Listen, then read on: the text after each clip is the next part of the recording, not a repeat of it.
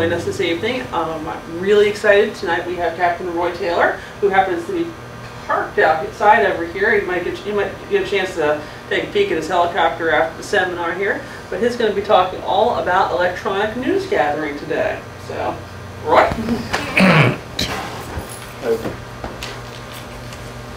Your computer's being bad. Oh, my computer being bad. Cool. Let me take care of that. Yeah. Oh, dear. Go ahead and deal with your computer while. Yes.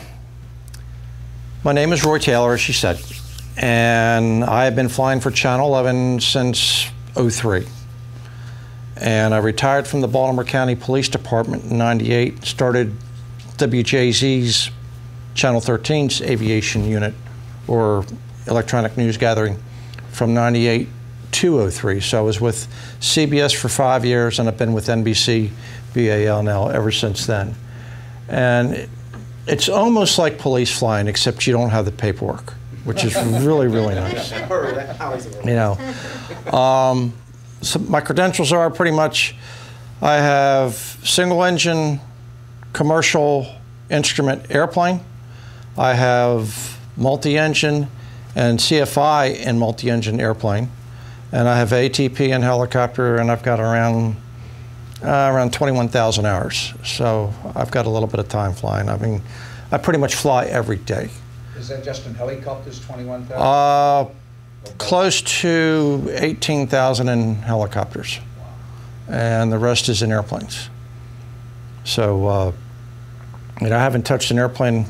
Probably the last airplane I touched was here when I did the story with the LSAs. I think you should come touch another one. Yeah.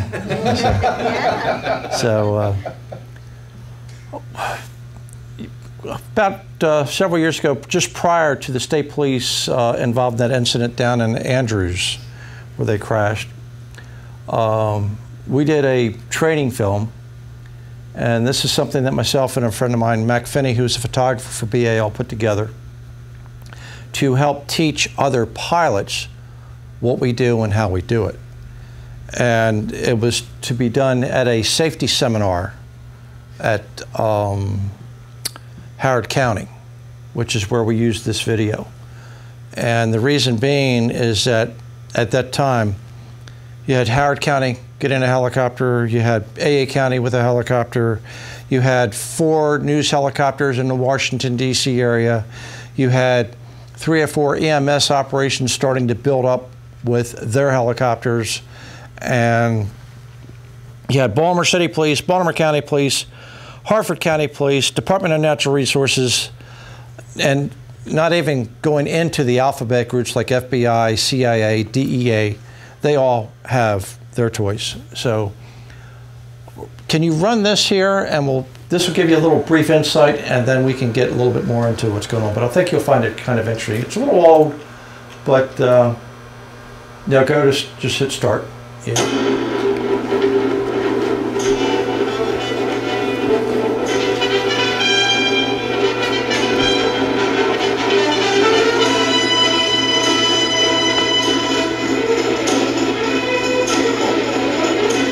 Now the photographer on this is Bridget McGarry, who's in the back of BAL's helicopter while I'm flying.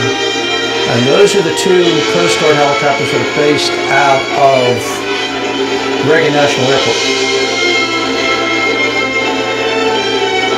You said Reagan? DCA. They are Blackjack 1 and Blackjack 2. Blackjack is their call sign. They have no rescue gear on board the aircraft. Those are the aircraft that come chase you down if you violate the SFRA or the FRZ. And this was an orientation flight for the 2nd aircraft. What sort of helicopters are those? Those are Dolphins. Again, American Eurocopter, which is now Airbus. But we went and did some formation flying with them, shot some video. And we actually played with them for about 14-15 minutes while they did some practicing of landing at shock town and all that. But you have to admit, it's kind of a neat shot.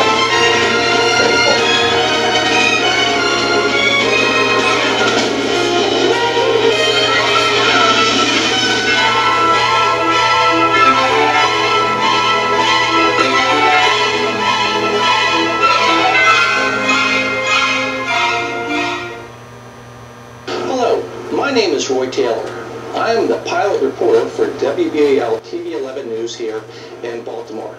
Now this video that you're about to see, well, let's call it Electronic News Gathering 101. Our goal is to show you the pilot's duties and responsibilities, the photographer's duties and responsibilities, and how we both work as a team to accomplish our mission.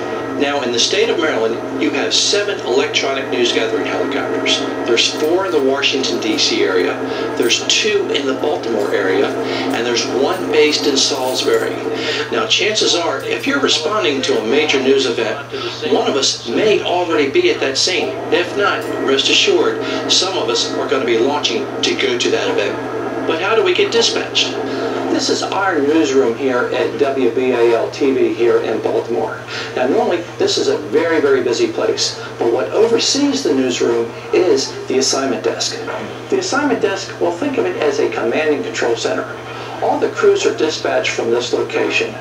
The reporters, the photographers, and even our news helicopter. Now the assignment desk gets its detail from assignment meetings. They also can get information from tips that come in by telephone, and even the police scanners that they listen to.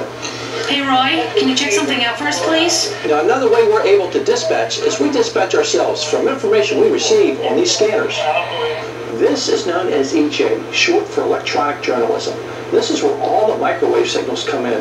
Now they're able to track our helicopter by means of this computer anywhere we go in the state of Maryland. So all that being said, how do we do what we do? Well, come with us as we take a flight in Sky Team 11. Traffic approach, helicopter Sky Team 11. Sky Team 11, traffic approach, good. Checking in off mark stable. For the normal, no closer to 5,000 or below. We're talking to Fox and 13 on the other radio. Sky Team 11, just see on course for the LA. Altimeter is 299.5. 95, thanks. Up front, I have quite a bit of equipment that helps me do my job. For navigation, I have 3 GPSs on board. One is a primary, one is a backup, and on the right-hand side, I've got one that shows me the actual streets that we're flying over top of. Below that, I have a monitor, which allows me to see what Mac is shooting, so I can position the aircraft so he gets the best shot. Now, for traffic avoidance, I have an XRX. It will show me the closest 3 aircraft in proximity to my aircraft. That was up in Northeast For communication, I have 2 VHF radios for air traffic control and air-to-air. I have 2 transponders. I have 3 FM radios that allow me to communicate with the TV station. One's my primary, one in the back is for Mac. Then, last but not least, I have 3 police scanners. And that gives me the information that I need so I can make an accurate report. I'm Captain Roy Taylor in Sky Team 11. We have breaking news in Northwest Baltimore. A 3-story garden apartment, Baltimore City, just now getting on the scene of this fire. From what we understand, there are at least 3 people trapped in this dwelling that's on fire, the apartment complex that's on fire. Now that we've showed you some of the things that are up front, we're going to show you how we bring you those dramatic pictures. My name is Mac Finney. I'm the person behind the camera. I've been a cameraman at WBAL for 25 years and an aerial cameraman for 10. The last 5 years I've been exclusively assigned to Sky Team 11. Together with Roy Taylor, we've logged thousands of hours together, covered tens of thousands of stories, won numerous awards, and are probably one of the most experienced helicopter news teams in the country. Let me take you for a quick tour of my world, the backseat of Sky Team 11. Think of it as a flying TV control room. I'm able to listen to and record 12 different audio sources, including police, fire, air traffic control, and air-to-air. View 4 different video sources. Beam a microwave signal back to multiple locations. Switch between 3 different cameras, including one on the dash, one on the tail, and the all-important nose camera. The city fire crews, they're not wasting any time. We just watched them pick up one individual, move him out the window, down the ladder. They got a second one that they're trying to put on a small ladder coming out of the window, and they have a 3rd person there. And this is not an easy task, as you can see. Things can get really busy up here covering breaking news, but safety does come first, and that's why it's so important that I provide an extra pair of eyes for obstacles and other aircraft. While we are responding to a major news event, we are overwhelmed. We're always talking on 2302, air-to-air frequency. Yes, there's no requirement that we do so, but we do it all the time for safety. We tell other news helicopters, we tell law enforcement helicopters, we tell EMS helicopters where we're at, what we're doing, what's going on. That was a fatal crash on 95 with the tanker truck that went off the ramp and crashed down on top of 95. With all the helicopters that are up here, everybody's talking to everybody. Going underneath of me, Mike, I got you inside. Trooper, we got you inside as well. Now, what you have just seen is just a small sample of what we deal with electronic news gathering. But it changes daily because technology changes on a daily basis. So we have to be able to adapt. But one thing that doesn't change is our responsibilities as pilot and the crew. We need to fly safely. We need to communicate with one another. I can't emphasize that enough. It makes me feel better when somebody is talking to me, let me know where they're at, and I talk to them to tell them my position and what I'm doing. For the crew from Sky Team 11, I'm Captain Roy Taylor. Fly safe.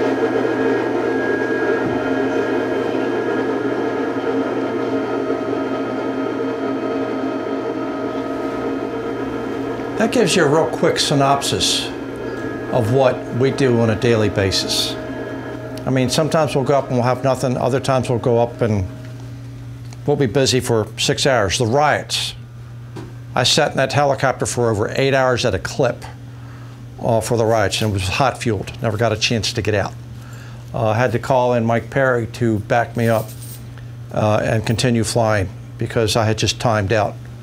As far as the FARs go for Part 135, and I was beat.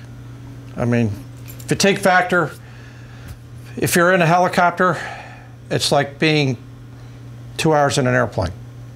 Fatigue factor, 1 hour in an airplane is equal to 3 hours in a car. So it really takes your toll on you as far as, because you're sitting there at a hover a lot of the time, just holding the aircraft in an out-of-ground effect hover. So parades going on all the time, though, too. Mm-hmm. So, I mean, you're busy. Now, we had presented this at a safety meeting with Maryland State Police with the Dolphins, and I had explained to the commander at the time that the way things were going, somebody was going to die, and 2 days later, they ended up having Trooper 2 crash at Andrews. And that's when they went from the Dolphins now to the AW-139s, and they put 2 pilots in there. So that's what you're dealing with now. There's only 2 news helicopters now in the DC area because of financial reasons. You have Channel 4 and you have LNS, which operates Channel 5, 7, 9, and 8. Western Maryland. Say again? Western Maryland? There's nothing up in Western Maryland other than us going out that way. You know, if Hagerstown needs something, you know, for NBC, it's not unusual for either or us to go out that way and grab it. The cost is really prohibitive. I mean, extremely expensive to operate. Salisbury has a R-44 now. They went from a Long Ranger to a Jet Ranger to an R-44, and they've got a nice little helicopter down there at Salisbury, Channel 16. DNR just got their helicopter back. Their helicopter went from being with the Department of Natural Resources to Montgomery County. Montgomery County didn't have the funding to get it operational, and the Fed said either give it back or give it away. It went to Harford County. Harford County had it for a while until they changed administrations. They got rid of it. It now went back to DNR. So DNR now has a helicopter for their operation. AA County has a 407. Howard County has a 407. What else? You had somebody here on the Eastern Shore that had an LSA that was doing some sheriff's department over here. The sheriff's department has a gyroplane. Yeah, is that what it is? Yes. Yeah. Okay, so I know they had something over here that they're utilizing. There's 3 of them. They have 1 gyroplane and they presented here a couple months back. Yeah. So between law enforcement and you just saw the Black Hawk that did the low flyby here. Our biggest problem is getting, quote, people flying this big heavy iron to learn how to communicate. They don't know how to talk. We've had almost a couple of mid-airs between the Army, people from the Pentagon. They're starting to get better, but for the most part, they're low time. They don't fly like we fly. They don't know how to fly and talk at the same time. And that's why we did something along this nature. And it's a difficult process. I mean, I had the state police yesterday saying they were south of Annapolis, heading to an accident scene that myself and Channel 13 were over top of. And I knew he had just launched from Martin State. And there's no way he was south of Annapolis. So you have inexperienced people that are not familiar with the area, operating the aircraft, and they're taxi drivers. They just don't quite understand, or they're not put out there as often enough to stay current to get that experience. And that's what we end up running into. Have any questions? What's your area? I mean, like if something happened in Richmond, they don't send you to... It's plausible. I have been sent, when they had the sniper, yes. Okay, I was sent down to Richmond. But there is a limit to where they would send you, right? No, they'll send me anywhere they want to send me. We have a recorder in the aircraft. We may not be able to send the signal back to the station, but there are other stations that we can send the signal to, or we'll record it. So, I mean, there's no limit. Well, I mean, they wouldn't send you to Florida or something. They sent me to New York. Really? That's a weird airspace up there, too. Yes. So, I mean, it's plausible, depending on what they've got going and what they want. Okay. You know, there's no limit to where they can send me. I mean, that's it. So what's the problem with these? These are new pilots that are coming out that are not acting the way... Experience. Not having enough experience. Experience. I mean, their military teaches pilots how to blow stuff up. You know, and for the longest time, and she'll probably tell you, a lot of military pilots were afraid of air traffic control, and they would fly around Class Bravo or Class Delta airspace so they wouldn't have to talk. I had a pilot that came from the military when I was with the police department, and commercially rated pilot, flew Cobras, couldn't take me from Martin State Airport to BWI. Because he didn't want to, or just didn't know how? He couldn't do it. He literally couldn't do it because in their minds, they sit down and they plan their flights and they have all this other stuff and whatnot. And, you know, one guy works the radios while the other guy flies the aircraft. And I tried to explain to him, you know, you're in the police department, you're not in the military. I said, we could be flying over in Wilkins, and the next thing you know, you're doing a surveillance all the way up to Manhattan. You have to be able to shoot from the hip and be able to take and navigate the aircraft and communicate with the aircraft to be able to get up there. I guess you're in a pretty freewheeling environment when there's several helicopters all over one. Yes. It's probably just Maryland State and the news gathering ones, right? You have Maryland State Police, like I said, Baltimore City Police, Baltimore County Police. Oh, okay. You've got Howard County, AA County.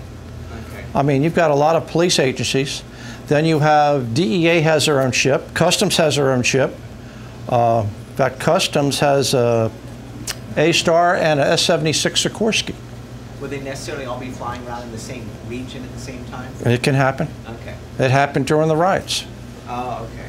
During the riots, we had, Baltimore City had 2 helicopters up. Baltimore County had 1 helicopter up. Maryland State Police had 2 helicopters up. FBI had their airplane up. Customs had their helicopter up because everybody wanted a piece of the action. Then you had 3 news helicopters that were there. Wow. You know. It's a lot. And you're already, that's why. So, I mean, it requires a lot of paying attention to what's going on. That's the part Yes, about sir. flying. What's your typical altitude over a sea? It depends. 500 feet, 800 feet. Normally, we're staying 1,000 and below is what our LOA calls for, letter of agreement with BWI. And because the airplanes come in and do their tours and stuff, they'll be at 1,000, 1,100 feet, 1,200 feet. The banner planes are flying at 1,200 feet. And we've got a bunch of them that we have to deal with for the baseball game, and Preakness. In Preakness, we'll have 3 or 4 banner airplanes up there. We'll have a blimp up there. We'll have city police helicopter up there. We'll have a flyby coming in from the military. We'll have the Army parachute team jumping out, or Air Force parachute team jumping out. I mean, it gets busy. Yes? Do you find it's mainly the military trained? Say again? Do you find it's mainly the military trained pilots that have trouble communicating? Oh, yeah. Oh, no doubt. Oh, no doubt. I mean, they're horrible. They are really horrible. And it's because they're not used to that type of environment. I would take a civilian pilot that's flying an R-22 who's gone through, you think I'm kidding? I will take a civilian pilot that has learned to fly in controlled airspace over any military driver any day of the week. You figure as much money as the government spends on training those guys. But look what they're training to do. They're trained to fly the aircraft and blow stuff up. You know, and they do it very, very well. Yeah. But they're not allowed to think. You know, go this way. You're going to go this way. There's going to be 3 or 4 of you flying in formation. We're just now getting to the point where some of the guys that flying out of Aberdeen are actually really starting to communicate. We're just now starting to get some of the muscle aircraft flying out of Andrews to start talking, because they'll come up and want to shoot some approaches at shock trauma. You know, but I've had a muscle helicopter come right dead at me over Fort McHenry, you know, and I'm dodging, trying to get away from them. Fortunately, the aircraft I have now has ADS-B in. I don't have ADS-B out yet, but I have ADS-B in. We have a few non-aviators here, so you probably have to explain things like ADS-B. Yeah. Automatic dependence. Surveillance. Traffic and weather information. Yep, Traffic yeah. and weather information. But it will, ADS-B is like having a fish finder.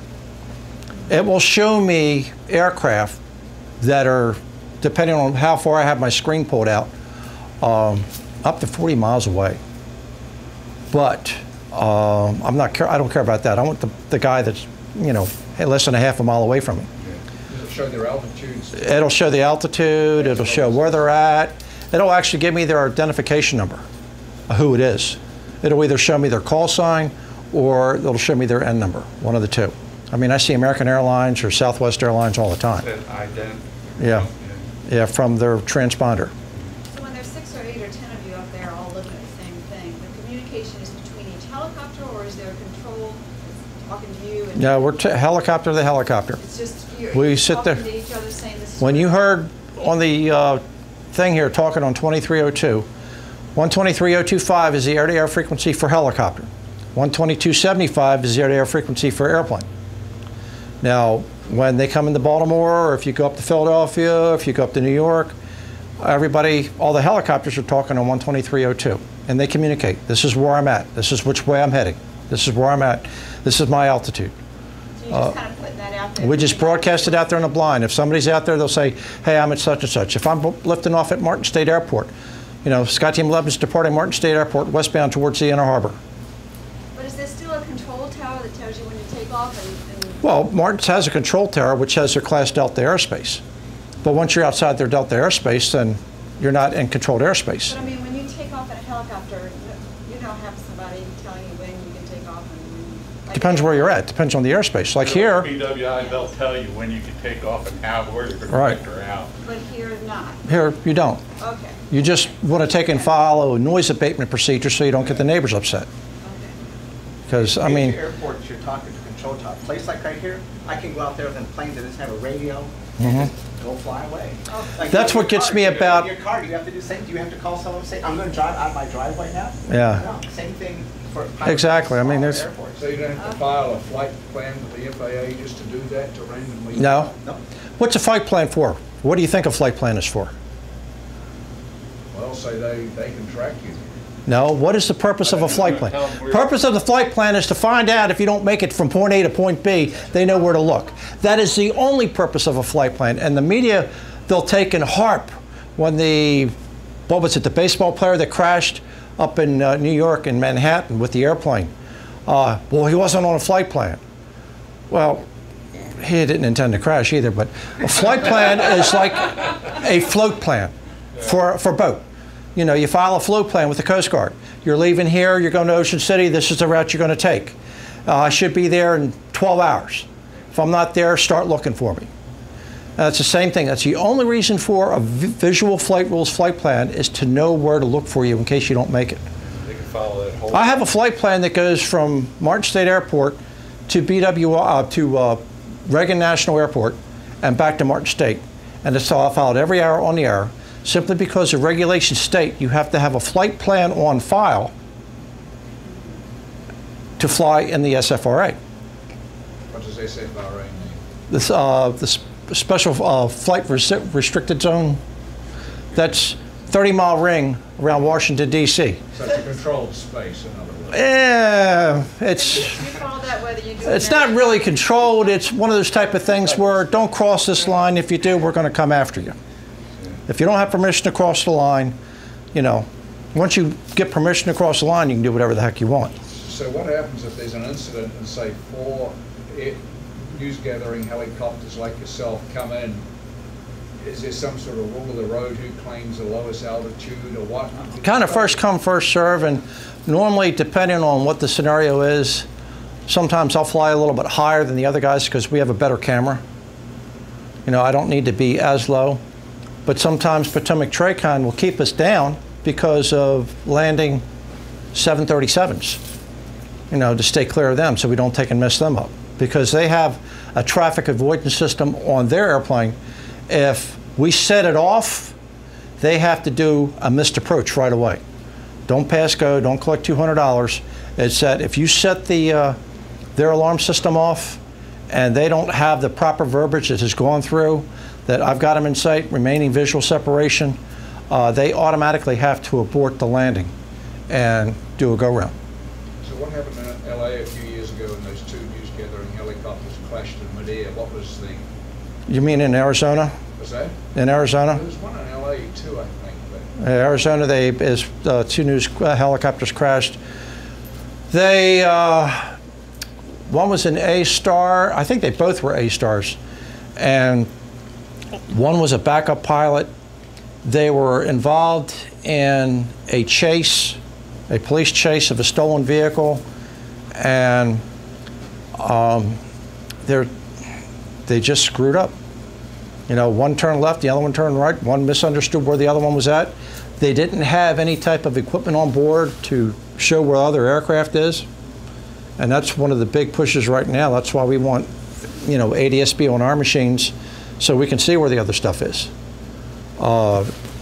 And a lot of times when I'm involved in a pursuit, we had a pursuit, about a month or so ago, went from Baltimore City down to BWI, AA County, through AA County, back up into the city, and the guy ended up finally wrecking his car in the Southwest District of Baltimore City.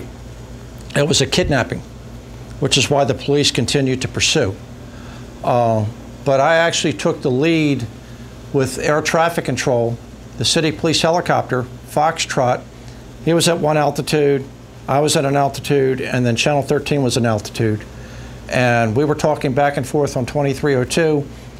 We were doing our live broadcast and communicating with BWI Tower. BWI Tower actually shut down departures for about 5 minutes because we were right off the departure end of the runway while they were chasing this guy. That's why being able to communicate is so important. And it's just, you know, extremely important to be able to talk and fly at the same time. Yes, ma'am.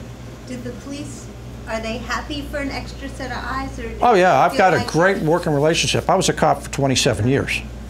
I started the Baltimore County Police Aviation Unit. I know the guys. And the pilot's happy that he doesn't have to talk to BWI Tower because now he can concentrate with his aerial observer and fly his mission to try and keep the vehicle in sight. And sometimes the observers that they have in the aircraft, they lose it. They lose the car. In fact, they actually did lose the car. And it was one of those type of things where, you know, it's like, hey, Fox, you still got him? Because the way you're going and the way the car's going is 2 different ways. And it's like, yeah, we lost it. Where's it at? It's like, make a right turn down the street here. He's parked in a parking lot. And then they were able to get back on top of him again. But when you're doing circles like this, a lot of times observers get a tendency to get disoriented. It's not an easy job. You know, with me, I've got so much power in that A-star, I just pull it up and stop, which is nice. Really, really nice. Do you have to fly any special way so the cameras? A lot of times, yeah, I'll have to take and put the helicopter in a weird position so the camera can actually get the shot because you're dealing with the sun. Sometimes you're dealing with trees, wires, obstructions. Sometimes there's only a small little window for the camera to get the money shot, so to speak. Somebody in a trench being rescued, you know. So it's tough. I'm sitting there looking outside, flying a monitor, you know, communicating air to air, communicating with ATC, communicating with the desk, then doing a live broadcast. So it gets busy. And if I'm in the middle of a broadcast and ATC starts talking to me, I'll stop the broadcast and communicate back with ATC. I think on the chase that you did end up in Southwest, at one point I heard ATC break into into your part. Yeah. So you're the only one that does the broadcast, is that right? Is that what I read? Talking about talking on air? You're the only pilot. I'm the pilot reporter, yes. You're the only one. Of all the other news? Channel 13 has a pilot reporter. The DC helicopters do not. I don't know if the kid from Salisbury is doing it. I think his camera person is actually the reporter. So I'm not too sure on that one. There's not many pilot reporters out there because it's a tough job. It's really, really tough. Got enough to do without reporting. I mean, it gets extremely busy. I mean, we've been all in between the runways over here at BWI, you know, reporting, dealing with ATC, dealing with traffic, dealing with other helicopters. I mean, it's busy. It's very, very busy. But that's why you want the high-time guy that has the knowledge, that is used to flying. And, you know, sometimes I get a little bit upset with the fact that you got guys flying big, heavy iron and can't talk. But then you have to realize that, well, they don't have the experience that I have. You know, I was fortunate. In flying helicopters, I was trained by ex-Vietnam guys, so I had excellent training. I was already a pilot flying airplanes, so I knew how to communicate with air traffic control. I wasn't concerned about flying in instrument flight rules because I had been flying IMC for a good while. So that helped immensely. But in the early years of flying helicopter, I didn't get my flight instructor certificate in helicopter until I had, about 1,500 hours of helicopter time. Where nowadays, you have young guys that go right from the commercial, get their CFI so that they can train and build their flight hours up so they can get a job, but they don't have the experience. So you got kids that are training kids to learn how to fly, and they don't really have the background for what can happen. I mean, they're sharp on the regs, you know, and they're sharp on certain procedures, but there's other stuff out there that they just don't know because they haven't had it. Yes, sir. Way to get experience. Oh, I'm sorry. Do you have IFR capability? The aircraft is equipped. If I had to get into it, or if I inadvertently got into it, I can get out. I've got a 796 in there. It's not certified, but I can do a VNAV approach to Martin State Airport, which will bring me down to 400 feet. You know, I practice that a lot. You know, I'll take and do VNAV. I can do VNAV approach to Pier 7. It's amazing what it'll bring it down to. But the rule of thumb is we're not really going to launch in that severe weather. If we can't see, there's no sense in going because we can't film it. Now, where you saw the video of the guy in the car with the water up around him, that happened up in Northeast Maryland. And what happened up there is that the weather was goofy like it was today over here on the Eastern Shore. I had just gone to Summit, Delaware, topped off with fuel, came back because there was a lot of flooding that had been going on up there. They'd been hit hard by storms. And then they had a bunch of storms that just all of a sudden popped up around that whole area.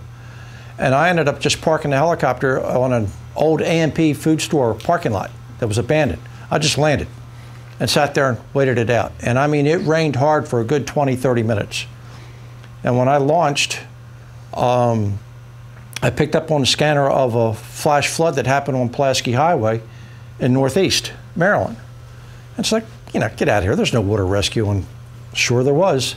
That poor guy was driving a Jeep Liberty with his wife. They were coming down Pulaski Highway. They got hit by a flash flood, and the water was right up to the bottom of the windowsills.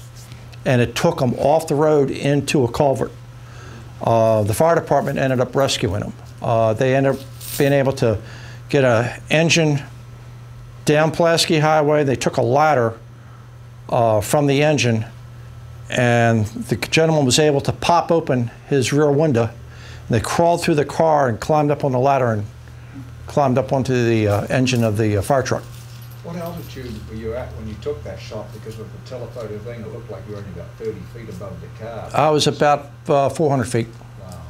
You know, the cameras that we have, just to give you an idea, especially the one that we have right now, the Cineflex, from Martin State Airport, we can shoot the Bay Bridge, and we can see cars going across the Bay Bridge, and we can see silhouette of the people in the cars going across the Bay Bridge, and that's 25 miles away. That's good. So, I mean, on a good, clear day, you'd be surprised what you could see. How much would that camera run at? $500,000. Sorry, I asked. Cineflex camera systems, $500,000. Were you able to film him crawling out the back of the... We did. We got the whole thing. And they had submitted it for an Emmy, and I got a nomination and actually won an Emmy on that for breaking news. So what do you tell a new pilot how best to get experience? What do they... That's tough. Yeah. I mean, it's really tough because the jobs aren't out there like they used to be.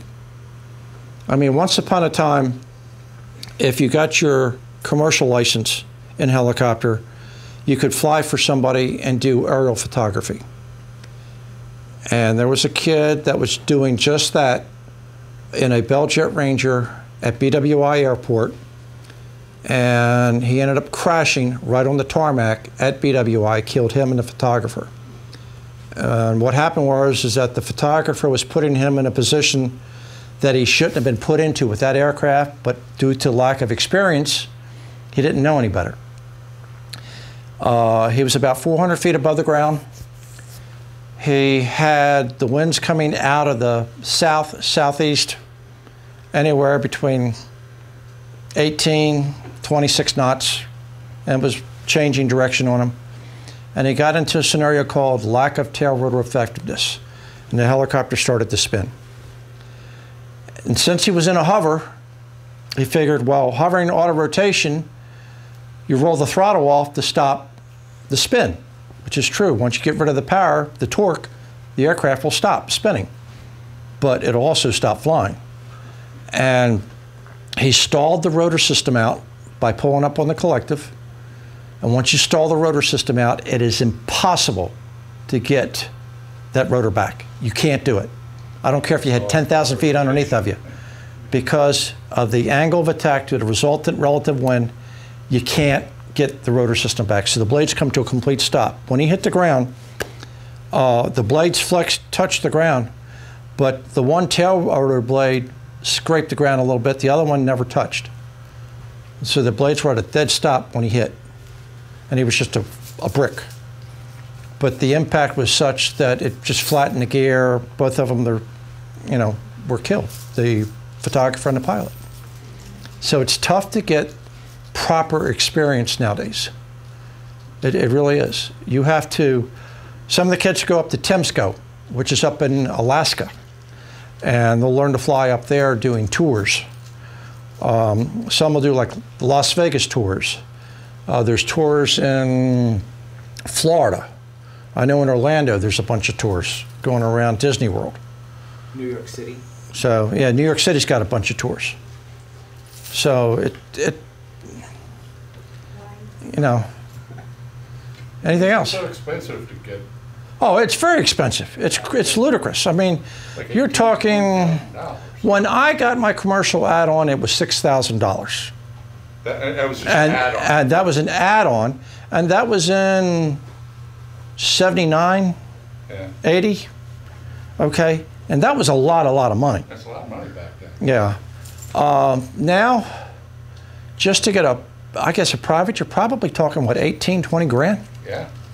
To get a private helicopter rating? Yeah, and that's starting from scratch. Yeah, starting from scratch. That's why I tell people to get their private pilot's license in airplane and then transition over into helicopter. The only problem is emergency procedures that you go through in airplane, if you do those same procedures in the helicopter, it will kill you. And vice versa, if you do certain emergency procedures in a helicopter and try to do that in an airplane, it makes for a very bad day. So, anything else? Sure. Question, given the altitude you're flying, have you experienced any issues with drones or anything? About to ask the same question. Oh, I've seen quite a few drones. I've had 2 incidences where drones were at my altitude. Okay. I have more problems though with kites than drones. Oh, really? I've had kites at 1,100 feet, 1,200 feet. That's a lot of string. That is a lot of string. So I haven't, I really don't care too much about the drones because if I hit them, it's not going to take me out. I'll take him out. They won't take me out. But a kite, with the type of cord that they're using, it can make things a little dicey. But I've had a kite. In fact, we had a guy flying. God, where was he? He was over in northeast Baltimore, not too far from the old Memorial Stadium, flying a kite, and the kite topped at 1,100 feet, 1,150, and I had to finally get into a position to where I could see the kite string coming down. And I was able to follow it down to where he was standing on the Hartford Road. And, because the city police, they couldn't, get in there. They don't have the power in their machine to do what I can do with mine.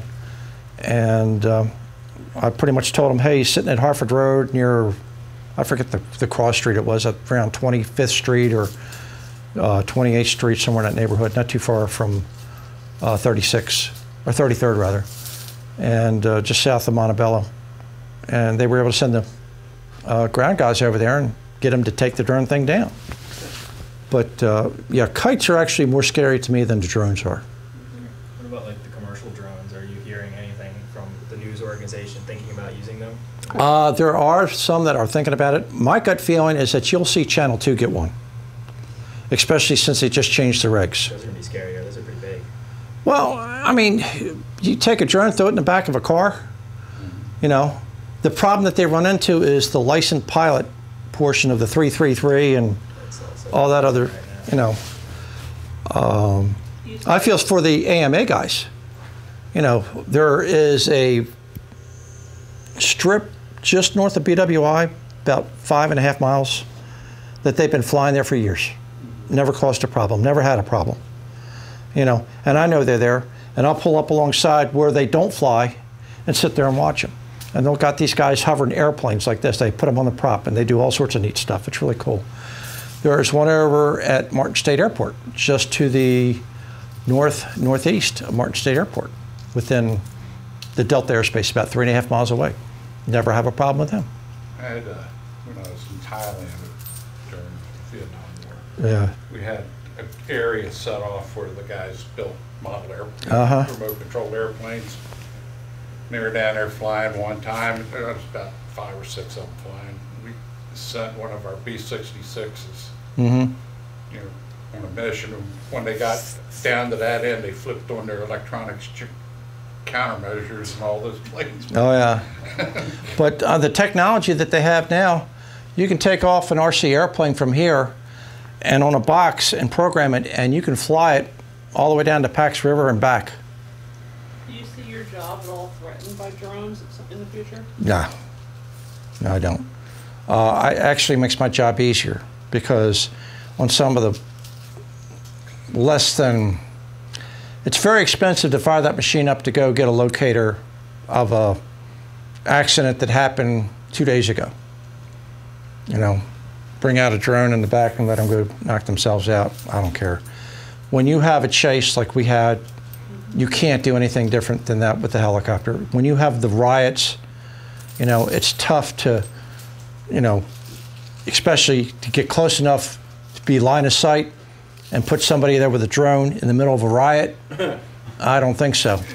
You know, so I don't see it threatening, you know, our operation.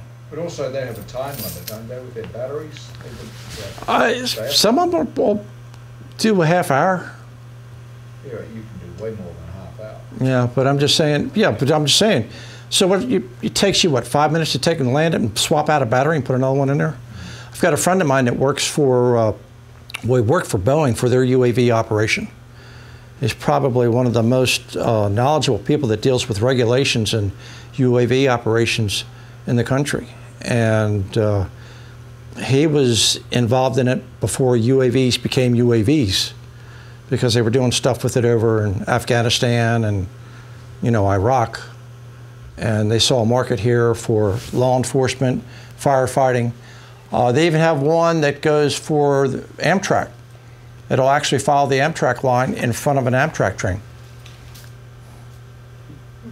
So, I mean, that stays up there a good while. You know, and the size that they're talking is less than 50 pounds. 50-pound drone's pretty big. Yeah. Pretty heavy. Very, very big. So are you on call Oh, yes. all the time? I've got Mike Perry, he'll cover me on Saturday, and I cover Sunday, but I'm pretty much on call after 6:30. The thing that they have to watch out for, if they pull the trigger and pull me in, from the time I'm off to the time I can come back is 10 hours, because I'm Part 135. So they have to be very, very careful if they call me back in for something. What is Part 135 mean? Air taxi. It means I'm held to a higher standard than your average pilot. I have to do annual training every year by the FAA or designated FAA check airman. There is a limit on how much I can fly a year. There is a limit on how much I can work. I can do a 14-hour duty day and a maximum 8-hour flying day. And whichever comes first, if I fly for 8 hours in a 24-hour period, I've turned into a turkey. I admit, I'm done. How does the FAA conclude you're an air taxi?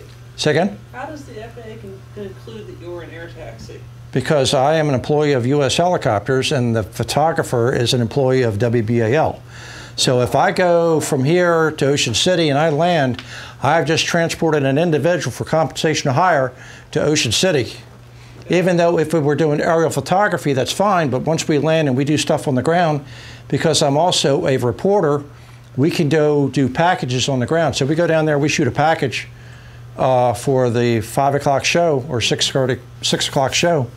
I've transported a passenger for compensation to hire. You know.